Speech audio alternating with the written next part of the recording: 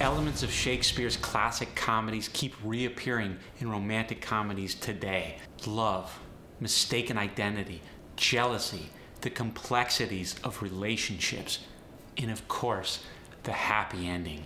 10 Things I Hate About You is no exception. It's actually a modern retelling of Shakespeare's classic, The Taming of the Shrew. And boy, Julia Stiles and Heath Ledger nailed the lead roles in this one.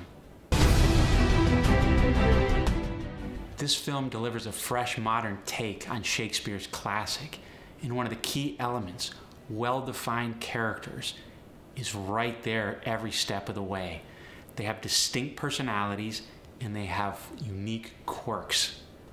What escalates this film to the next level is our well-defined protagonist, Kat, played by Julia Stiles. She's intelligent, quick-witted, and she's got a sarcastic sense of humor. She's got a hard exterior, but throughout the film we see she is vulnerable. That allows us to connect with her.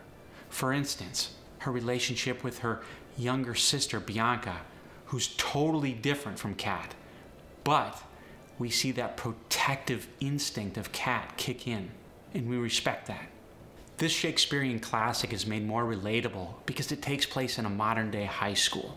And this high school setting is distinct. It was shot in Tacoma, Washington at Stadium High School. And check it out, it looks like a castle. It's picturesque, but it draws us into another world outside of our own. Balancing humor with heart is a key ingredient to the success of any good romantic comedy. And Heath Ledger uses music to enhance the emotional impact of our love story. The soccer scene. He performs Frankie Valli's I Can't Take My Eyes Off You. Apparently this wasn't in the original script, but what a way to show vulnerability. So creative, so inventive, and so memorable. This film does a great job of exploring universal themes of self-discovery and personal growth. Kat's journey in high school, we can all relate to this. She's having a difficult time finding out who she is by breaking from societal expectations that are so ingrained in our culture. By the way, if you want to see a great example of an actor who takes creative risks, watch this film and then watch Heath Ledger's performance in The Dark Knight. He is totally invested in his characters, 100% present, and he draws you in.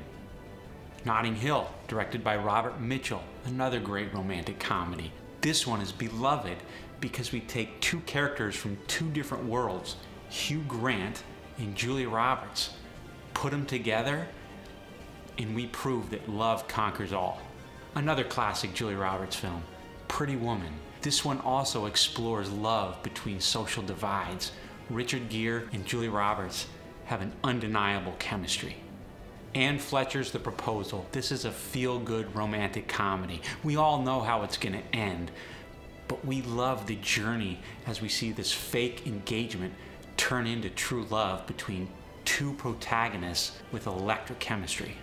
Silver Linings Playbook, directed by David O. Russell, is an edgier romantic comedy. It explores mental illness, so a lot of times it's pushing the envelope, but again, we go down to the performances. Bradley Cooper and Jennifer Lawrence are fantastic in this movie. And Michael Showalter's The Big Sick breaks new ground. It deals with family, cultural differences, and a love affair in the midst of sickness. It's based on the real-life experiences of Camille Nanjiani and Emily V. Gordon. And you can bet there's a great balance of heartfelt moments with comedic gags, especially when you have a talented supporting cast that consists of Ray Romano and Holly Hunter. There you go. You got some great romantic comedies to inspire your creativity. Now don't just watch them and think about making your own movie. Take action, use what you learn, and make us smile, make us laugh, and make us believe in the power of love. And I love you.